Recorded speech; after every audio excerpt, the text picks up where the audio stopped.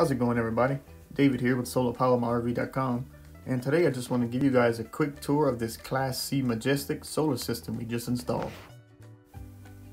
Starting on the roof, we installed 3 of these 200 watt rich solar panels for a total of 600 watts of solar.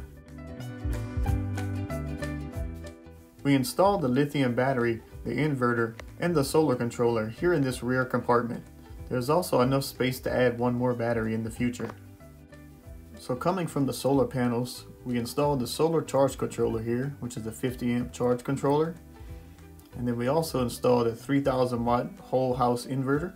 So this will power everything in the RV from the battery. And if you look down here, this is the main cutoff switch with the associated T-fuse to protect the system. And then here we installed a 200 amp hour low temperature rated LifeBlue lithium battery. Moving on to the inside, this is where we installed the battery monitor and the inverter monitor. This battery monitor will tell you all your information about your battery, and it also has a Bluetooth app that'll tell you the same information.